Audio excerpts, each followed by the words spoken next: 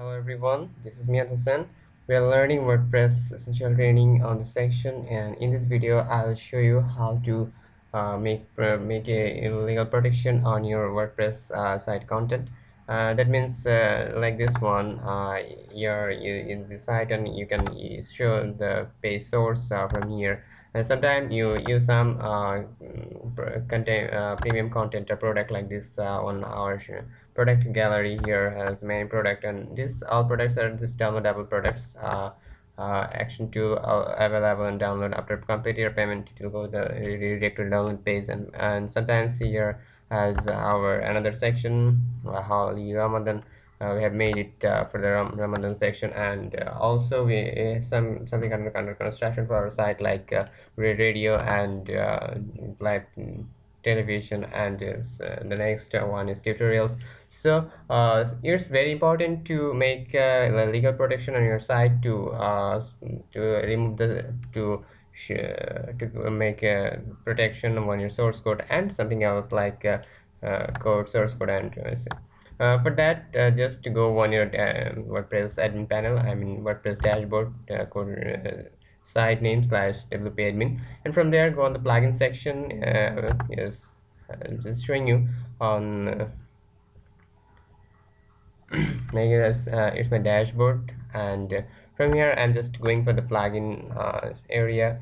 Look here, install plugin, add new, and something else here, website. So you have to add a new plugin. I have already installed this plugin, but I'll show you how to add this.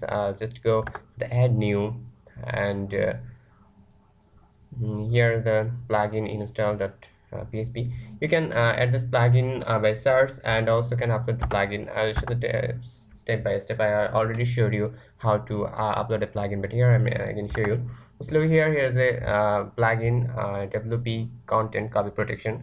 For the details, click on the description, you'll get the link. I'll stay with. So if you used to upload this, just simply download the plugin in the zip file and select the zip folder to install.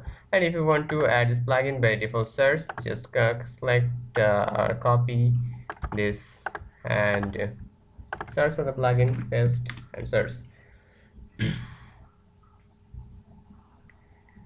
Okay, look here, here is WP content protection is already installed on my plugin area. I'm just going for the plugin area.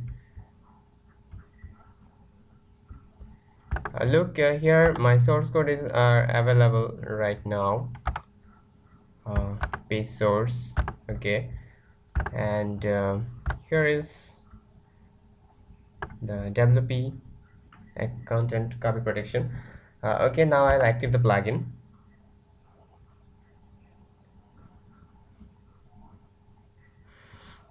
It's activating.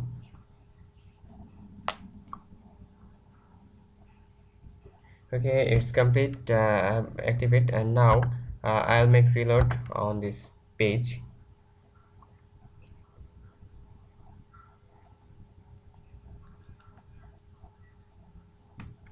Look here, it's reloading on the page.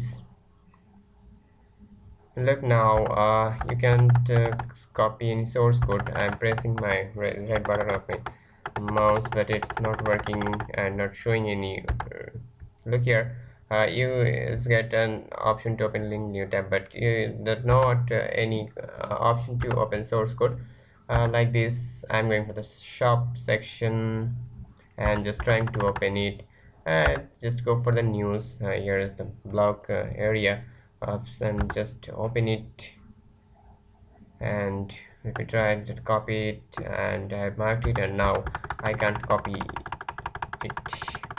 So this is the process to make your content protected from the copy, and also protect your source code from your users. It is very simple process. Hope you understand this, and if you don't understand, please leave a comment on the comments area. Thank you, see you again, bye bye.